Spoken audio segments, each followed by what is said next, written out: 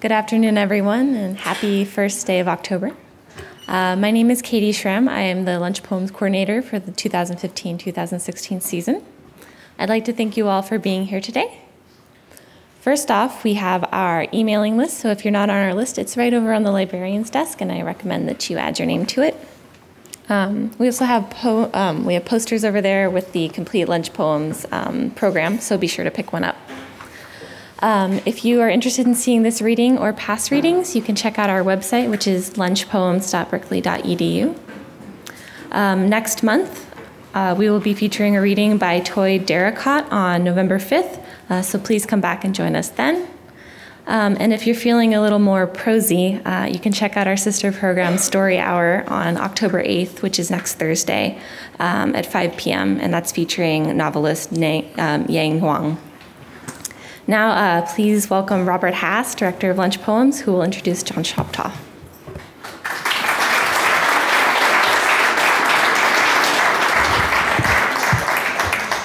Thank you, Katie, and welcome to everyone. A special welcome to the students from Maybeck High, that terrific school, who are here today, 2 classes.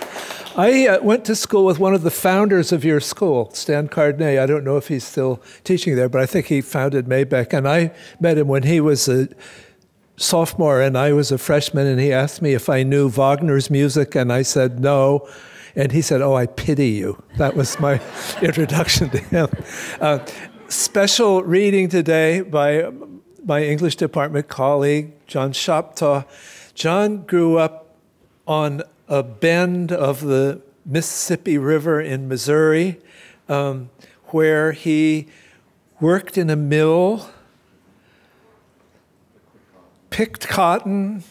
There were 3 things and picked cotton.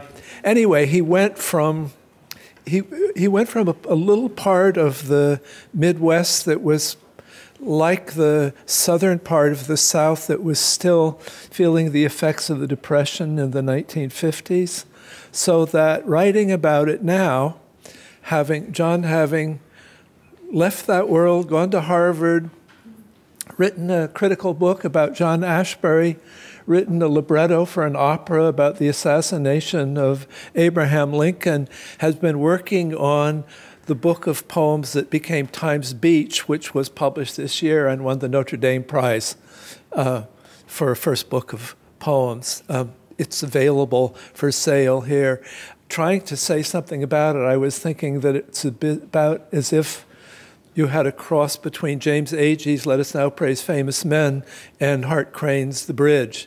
That is, it's a book of challenging material. It's about the history of the Mississippi River. It's about the people and the language and the critters of the place. He's tried to write a poetry infused with American history and with the environmental history of places. It's not where poetry has been going in the last few years toward subject matter of this kind. And that's very striking. And he does it, I don't think you'll probably pick this up very directly reading it, in incredibly inventive literary forms. That is, it's a world passed through these sometimes very sophisticated forms. For example, telling the story of the Great Flood on the Mississippi in this stanza of Spenser's The Faerie Queen.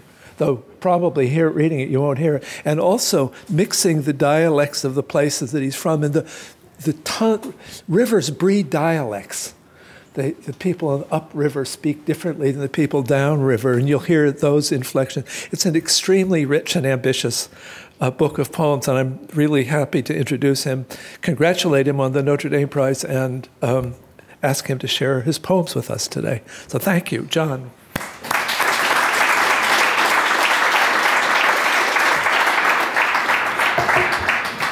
Thank you, Bob, so much. And let me just say, I know you have to run, but Times Beach would not be Times Beach without the attention that you've lavished on its pages over the years. So thank you. I'm going to begin my walk through the book with a sequence of poems. The first sequence called Blues Haiku. It's a hybrid form, and I hope just through my reading aloud you'll you'll hear why these go together. I want to blur from a tupelo stump like a crawfish in an endangered swamp. A purple blur from a tupelo stump. Then that crawfish pinching moss off a cypress knee, so standoffish. Ground fog swirling, smelling fresh as death. When the wind disturbs it, ground fog swelling, ammonia smell, fresh as death. Somebody mopping the kitchen or baking meth. What moving violation, unpaid citation, peccadillo, drove you, bandito, from what Amarillo? What crime against nature? Peccadillo, so far to the north, oh, 9-banded tire tread, armadillo. The pileated drummer's walk, it was unignorable that was my song. The drummer's low walk, walk, walk, it was unignorable, and not the sweet, sweet, sweet prothonotari's warble.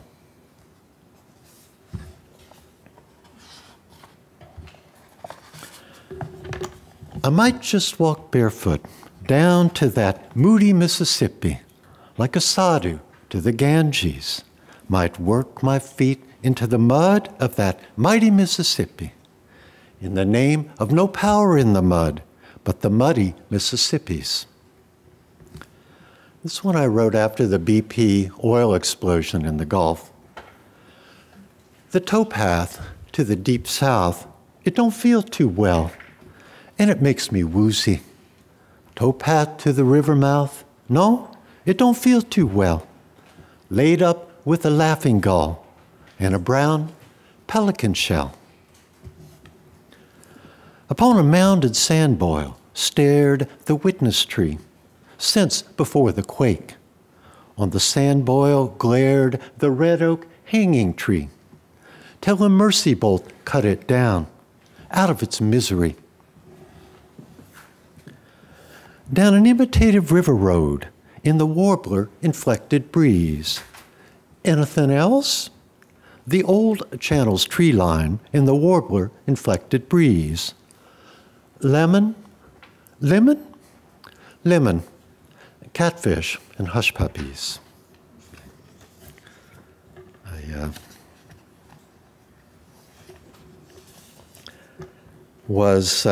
And maybe this was the third thing that Robert Hass was thinking of. Seems strange to say it now, I was baptized in a drainage ditch in southeast Missouri, a ditch called Wahite, named for a man W.A. Hite, but somehow the periods got a little faded, and we all thought it was Wahite by my time. So I want to read a few from this poem to try to describe the drainage in the ditch and the baptism. This is called girdled, which is something you do to a tree to kill it. The dark cypress swamp giving way to the Swampland Act of 1850, sinking to rise no more. Slatches and sand ridges quaking still, is superseded by the Little River Drainage District, a system of channels, tacks, and concrete setback levees, water detention basins for catching malarial night airs. The few stubborn beaver dams which staunched the runoff, once they're dynamited clear, a rich black loam is reclaimed, unfurrowed, sown in swamp chestnut, oak, and sweet gum stumps, cut over bald cypresses, drowned bone white, or coming back up brown-kneed, lost without their deep understory, the resurrection fern, stumps thick as dragon's teeth, pumpkin ash, bur oak, shell bark hickory, possum haw, slippery elm, a 130-foot persimmon stump, having stumped the dragline crawlers, walking draglines, steam-powered stump pullers, where migratory snakebirds fly over and cottonmouths yawn, stumps that, one dark morning, get on up and take their places back of a hickory plow to plow or a hoe to chop. Should mention why I got baptized. I was crazy in love with my first girlfriend, and I think I would have done pretty near anything. But I liked the church, I liked the music. She lived in a Delmo, what was called a Delmo labor home. And this story, and her family was sharecroppers, and that's where I spent a lot of my time. This poem on Jordan's Stormy Banks tells the story of that, how the labor homes came about. I think of it as a docu-poem, a documentary poem. Got an epigraph from a sharecropper poet. It's actually a song. Landless, landless are we, just as landless can be. On Jordan's Stormy Banks. Cook smoke after cook smoke, cornbread and fatback all along the roadside, coffee. We're Federal Route 60, out from Cairo, just past the turn of 1939, crosses 61 highway up from Memphis. 100 miles of gray smoke pillars mushrooming overnight. Scarcely a car, wagon, or truck in sight.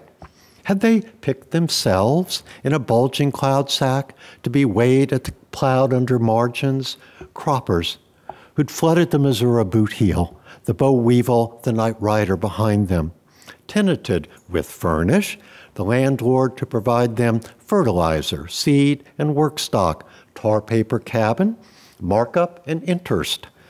Come the New Deal, paid not to plant, the Rarenback tells his croppers, get their parity shares in his hip pocket.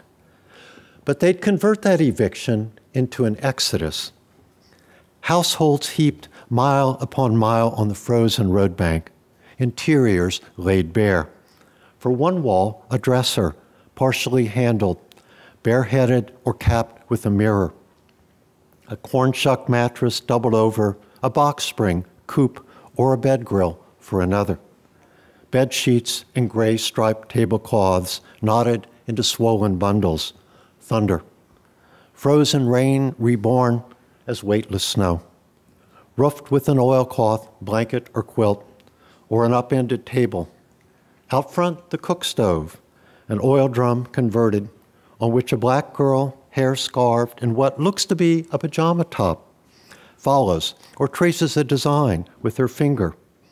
One stout white toddler, bare-legged in January, picks me out from the lingering onlookers at Arthur Rothstein's photographs. So does the black girl's older brother. What can we do for you? 3 black croppers in overalls and fedoras engage me directly through their picture. But a young white couple, braced for their day, can't afford me much attention. The cropper who showed them the way to sit right tight was long in coming. 1936, oven dry, summer dark, Mr. Drinkwater's plantation.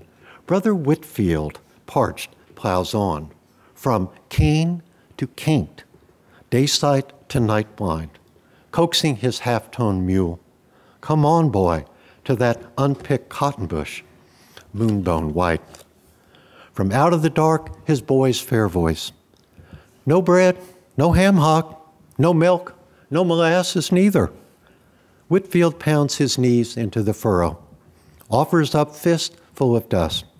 Moonlight ignites the cotton bush. All my life I go by your book, the Lord to reward his servants. The good bush blazes back. I give you crops to fill your barns, but you let somebody lock them away, leave you the bone without the wish. Brother Whitfield dusts off his soul, comes to his feet, a Southern tenant farmer's union man. And Moses gets him to the Red Sea, and they make camp there. But here come old boss pharaohs riding bosses in their chariots. It's history repeating itself in 1939. Not to be lynched, Brother Whitfield waits out of harm's way while croppers sing. On Jordan's stormy banks I stand and cast a wishful eye. Jesus is my captain, I shall not be moved. Plagued with exploding flashbulbs, the landlords await the Red Cross, who tells them they'll send no aid that might muddy the waters of the Missouri state. Suffering from this self-imposed health menace, this unprecedented traffic hazard, heartened, the Rarenbacks dumped these unsightly subjects out of focus into the spillway, Mississippi bottomland between two levees those same croppers had raised. Homeless junction, land of ice-ditch water to drink, nothing to eat, no one to see. Too late, the post is dispatched. The herald sounds, the march of time, too reeled, tramps into movie houses. Eleanor writes them into her column. Franklin sees it wasn't good. Lets there be 10 Del Mo labor villages, homes turned into segregated circles, water running hot and cold, electrical power, storage and garden, whatever it was they missed. Poverty grinding between gears like a newfangled tractor, as promised.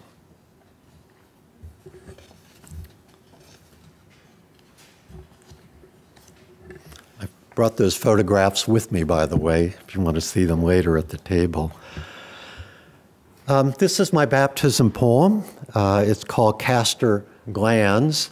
Wallhite Ditch straightened Castor River, and Castor, some of you may know, means beaver.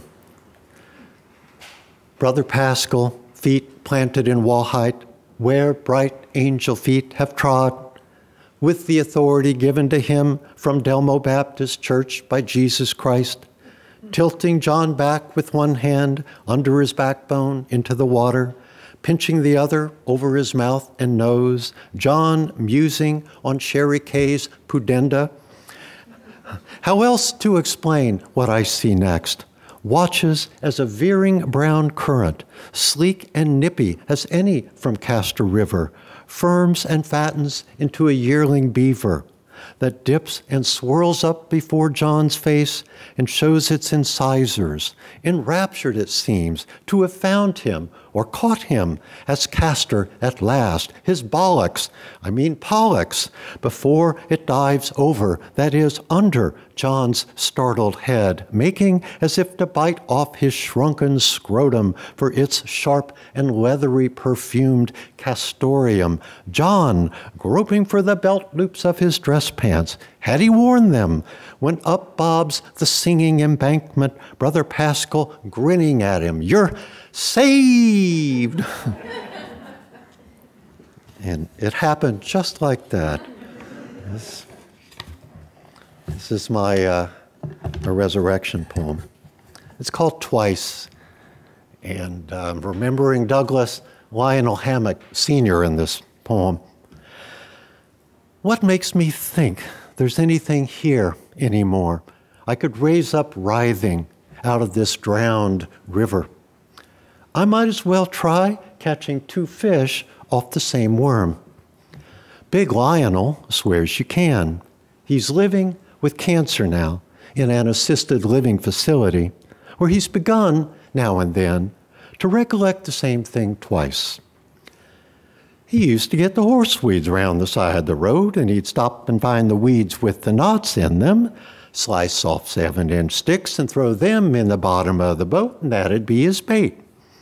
He'd split a stick end to end, and the little horseweed would be laying there feeding on the marrow of the wood. He'd take the worm out, put it on a small hook. He'd have a split-shot sinker and a small floater, and he'd put it out on about a 14-foot pole and 14-foot of line on it, and he'd just dabble it around bald cypress logs and down into hollow stumps, alive with fish and likely spots. that a fish might be. And when they hit it, he'd just jerk a little and he'd get his fish caught, which he caught a lot of bluegill. Mostly bluegill, but also goggle-eye, red ear, which is also called a shell cracker. It feeds on snails on the bottom of the creek, and a crappie now and then, and he'd catch a bass occasionally, and occasionally he'd catch a catfish, though he'd be fishing for bluegill, like he says, with about a 14-foot pole, and he had about 14 foot of line on it, where he could toss it out round to likely spots where a fish might be, and when they hit it, his little floater'd go under and he'd jerk and catch his fish. Now, a cricket is soft, and by the time a fish catches that, he actually grabs it in his mouth and he tears it up. But a horseweed is tough, and he stays on, and you can catch half a dozen fish sometime, and the fish should still be hitting at this brown and yellow skin hanging on the hook, which he caught a lot of bluegill. And in the name of Castor River, Little River Drainage District, Wallhite Drainage Ditch, and in the name block lettered on the long gone railroad station's long gone sign, W.A. Height, I put out this poem on about a 4 to 5 foot line, and in the name of John, I dabble it about bald cypress stumps and likely spots, and I keep my keyboard running and my eye upon the floater. Yeah. Thanks.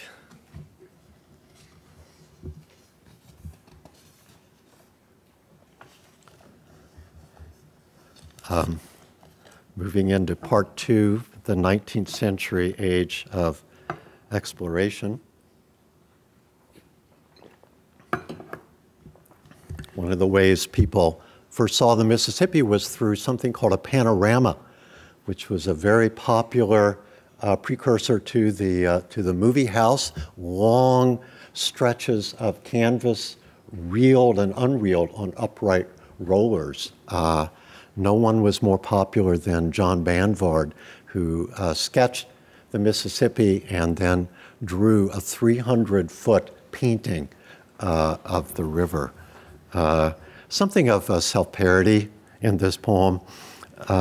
Banvard's 3-mile moving Mississippi panorama will, thanks to a pair of bevel-geared cranks and a row of suspended pulleys, unreeling the mighty canvas from one upright roller onto another, transport you, seated hands on knees before the darkened proscenium, to its waking dream of pecan trees festooned with the muscadine vine, where along the way you will be ambushed off Plum Point by Murrell's river pirates, astonished by slaves cross-sectioning an aboriginal burial mound, amazed by such effects done up brown in the dioramic line as the New Madrid quake liquidating its banks, a gaslit moon paddling the rumpled canvas with argent brushstrokes, the Crescent City's carnival flambeaux succumbing to ashes.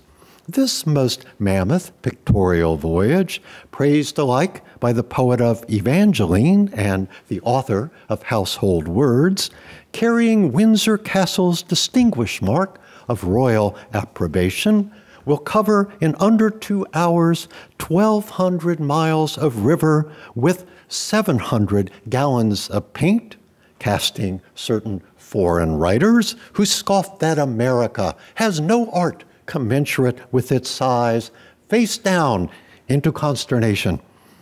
This evening's river, narrated by none other than that sketcher of the lonesome skiff, John Banvard, his poetry and patter diversified by Madame Chuisseau on her pianoforte, will commence once the night swells, unfasten his flatboat from Mastodon Bone Bar, upon which it has unaccountably snagged, as your captain and artist, Mr. Banvard, serenely and hourly expects they will.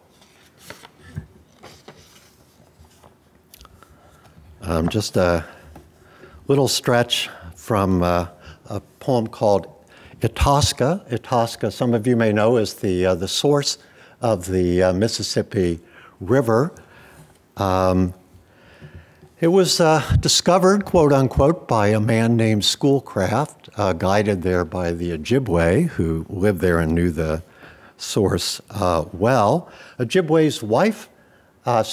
Schoolcraft's Ojibwe wife translated Ojibwe folk tales that Longfellow used for Hiawatha.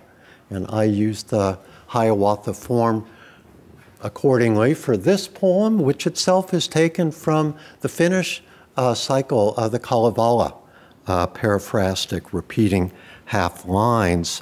This little stretch takes place on an island in the middle of Lake Itasca, now still called Schoolcraft Island. Then a stunning flash of powder, thunderclap, anachronistic, brought a figure there before them. Visionary bird, it looked like. Weird, five-legged fowl with box head, light-proof box head, one-eyed, black-cloaked, both a non-existent creature and an intricate contraption crafted by old Mudjekeewis, made of sliding, folding rosewood, plagiarized from Charles Dodgson, borrowed, unbeknownst to Carroll. In its case, it lay compactly folded into nearly nothing, sewn up with the fur side inside, cranked out with the skin side outside. Then it opened out its hinges, pushed and pulled its joints and hinges, till it looked all squares and oblongs, conical, collapsing bellows, from a complicated figure from the second book of Euclid. Next, from out its sable plumage, stupefying all who saw it, there appeared a hand, its fingers fluent with symphonic gesture. "Won't you move a wee bit closer?" quoth the box-bird. "There, I've got you." And this is accompanied with a not terribly sympathetic marginal note from the scholiast. It seems the poet discovered at an irreversible state of composition that the camera was only invented some decades subsequently. Hence the unlikely modifier anachronistic. Lewis Carroll, a photography enthusiast who used a camera loaded on a tripod, composed a poem in emulation of Hiawatha photographing, from which our flagging poet has taken a few lines. The boxbird perhaps symbolizes the Almighty's all-seeing eye. Only the poet, if even he now knows.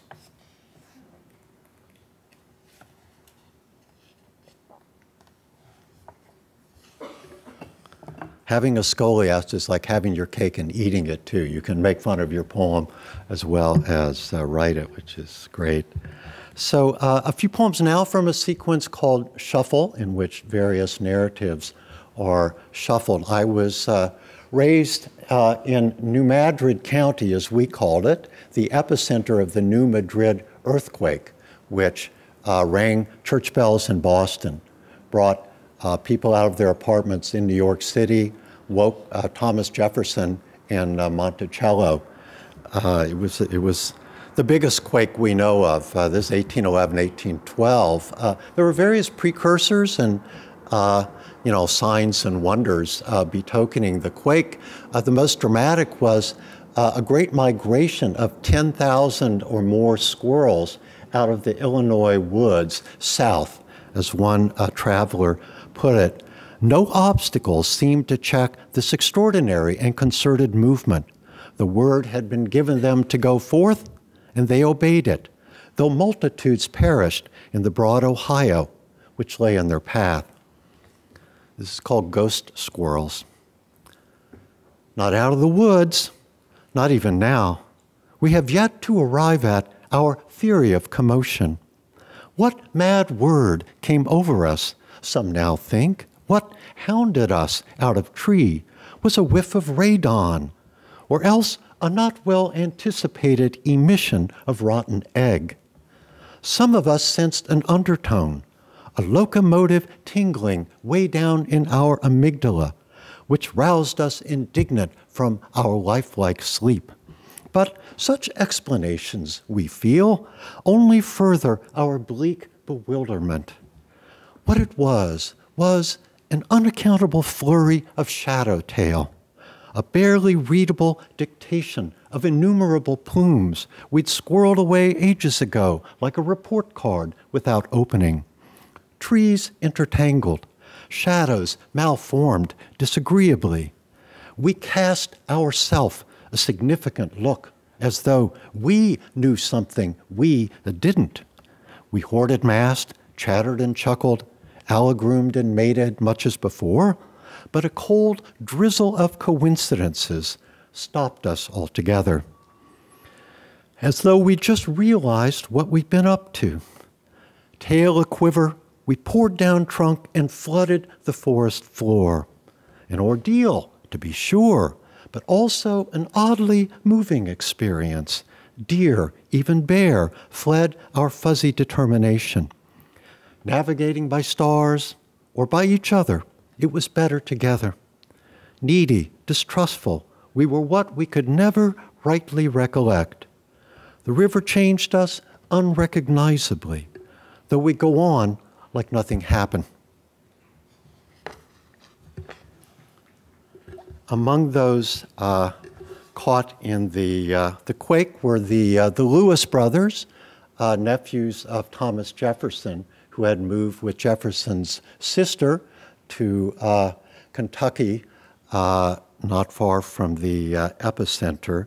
And one of their errand boys, they owned a young teenager by the name of George, who, among other things, carried spring water from Rocky Hill in the ancestral Wedgwood pitcher from the Jefferson family. It was the main keepsake they had. This is called Keeper. George, who'd brought home Mother Jefferson's potsherd, walked with Lilburn, a great deal agitated, toward the kitchen cabin. There was meat to be cured.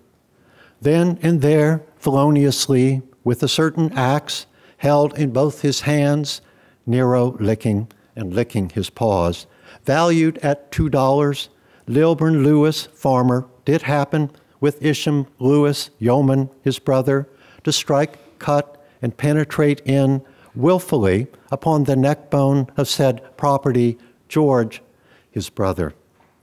Lilburn then did cast into the hearth the leg bones disconnected from the ankle bones to fill in the fault. Gorged on blood, the earth retching heaved. Tossed on her hardwood bed, Letitia labored to plug her nostrils, and on a swaying alcove bed in Monticello, oddly not disconnected, dear Uncle Jefferson groped in his sleep for Sally his, when the red and gray rocks caved in on George dismembered. Whereupon the brothers indicated to their remaining property that they should rebuild the fireplace and mortar said members evenly among the hearthstones. Then the earth commenced to fart from its hindquarters out through the chimney. Mephitic brimstone and steam bellowed from behind the back of Lilburn, who jerked his head, muttered coincidence, and kicked out at the hearth. Still wet and muddy, the chimney mound collapsed afresh. Startled, Nero broke for the canebrake, then slunk back. And this is the quake. It's called Every Creeping Thing. In the end, the stars and the moon took on the dark and sank into blackness. Not pure blackness, but a thick sulfurous vapor, stinking and dull, discharged from the nasal cavities and mouths of the earth, put an end to the moon and the stars. Currents of electrical fluid, maybe, branching like ganglia under the ground, so in darkness subterranean thunder delivered hard shocks to the earth, rippling in spasms like the dumb flesh of beef just killed, swelling into land waves that bursting through dead-looking carbonized matter and rotten water up into the heavens.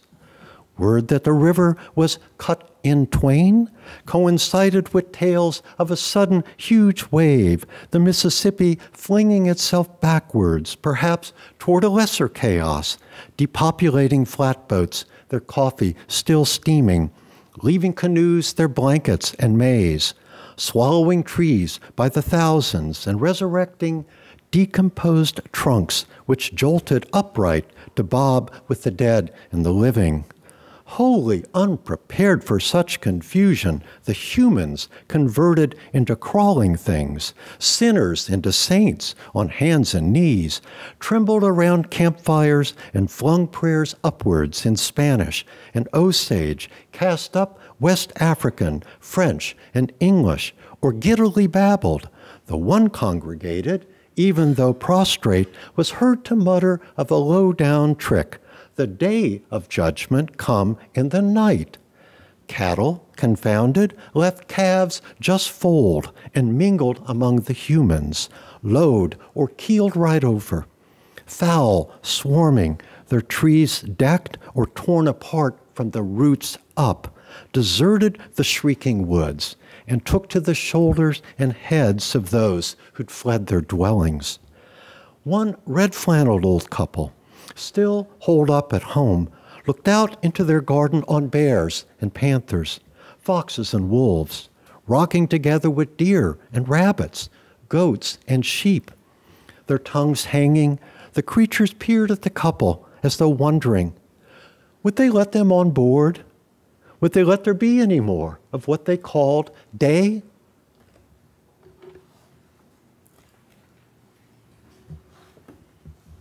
So one of my favorite creatures is the crawfish, partly because they build these wonderful towers out of pellets that they round in their little hands and mouth parts from underground pouches where they get the soil. This is called Crawfish Castle.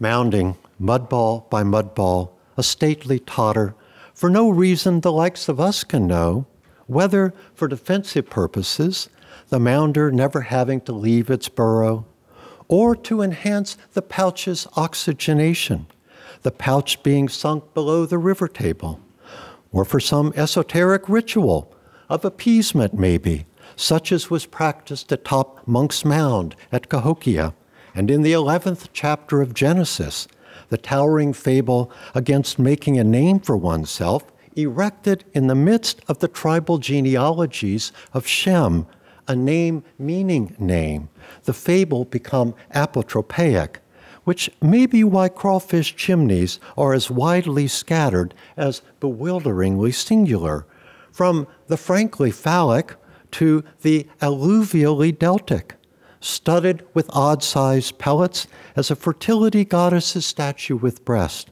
or a crawfish in berry with crawfish, stroking its raspy belly with its swimmerets, as though these towers also were raised in a confusing babel, plagued with mutual incomprehension, aggressive disregard or distortion, each crawfish encoded anyhow with the itch for mounding. Its castle's mud clump rings roughened and yellowed inversely to the soil's strata, an upside down and inside out tunnel of babel. Did that crawfish, no fish, its name an archaic mutation of crevice, more a spidery mud bug to us than a miniature lobster, having molded another sour clay marble with its pincers and its mouth parts, having heaved it with its snout and heaved it up its murky and slickened throatway, its Sisyphean flaw, never to know when or how to call it quits, having shoved it into the last hole left in its glistening rim, did it look for a moment like a god, look as a god looks, fashioning its gaze as its eye stalks paced the horizon in the image of one or another of its predators, a raccoon or a painted turtle, an alligator or a grackle banking overhead, or a couple of Little River boys who'd bike out one morning to fish a crawdad up out of its hole with a birch twig, which would no sooner appear than skedaddle rearwards, its fantail Europod scooping. Did it lord it over all alike, till something in it scurried it backwards, scooting it down from on high to kiss awake another globe, descending from its tower to mound another bewitching globe, and not dig its own crypt, glob by bloated glob?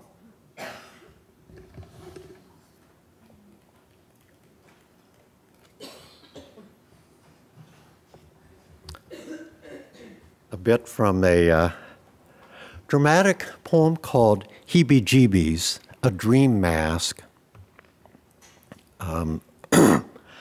This is in the form of a Miltonic mask because the oldest of the Mardi Gras crews, Comus, takes its name from that mask. The people of Comus and the other old crews were often bankers, mostly, and they, when the 1927 flood was barreling down towards New Orleans, the unelected worked with the elected officials and compelled them to dynamite the banks south of the city, displacing thousands, but saving the city and, more importantly, its financial interest, which the country was following. This is the final stage, from the final stage direction of the dynamiting. The Lord of Misrule sets his smoking cup down on Poydras levee and grips his fizzing wand in both hands. A collective gasp from the crowd and the solitary audience. Comus plants his sparking wand on the tangle of fuses. As the gongs strike midnight, ringing in Ash Wednesday, the blast makes what Dr. Pelican denominated an opening, through which gushes, to the dreamer's astonishment, neither a Niagara nor even a Mississippi of river water, but a deluge of ash. The penitential incineration overwhelms the curiosity seekers and carnival goers, the dignitaries and members of the press, fixing them in various attitudes of terror, astonishment, and insouciance, as after a second Vesuvius, ash covers the stilted houses and old palmetto huts under the levee. It swamps St. Bernard, the Isle of Delacroix, and the vacated schoolhouse of Violet. It fills the mouths and tongues of alligators and of muskrats, and slimes the shells of oysters, turtles, and crabs. It coats the wings of pelicans, gulls, skimmers, and parrots. It also flows stage right, toppling the banners Glasscock and Atchafalaya, and flows like lava downstage towards the banner Gulf. The river around New Orleans lowers, but ash slides anyway over its semicircular levee, shattering the nerves of the contrite city. In gray papery strips, slender as 1929 vintage Wall Street ticker tape, it engulfs the Bank of Momus, dissolving its sugar and molasses facade. Comus scrapes up Momus's banking debris and uses it to buoy his own ponderous vault. No good. Papyrus scrolls, bankrupt. The bulging ash, having enveloped the stage, now spills over into the cavernous auditorium, gradually assuming the form of a great gray she-wolf, which the horrified dreamer knows is Chase Bank, hungry for takeover. Sicking him on is a round-mouthed panic, hooved and horned as goatish Pan, who waves a banner in each hand, Lupercalia and Carne non vale, and yells with an unearthly reverberation, "Sell!"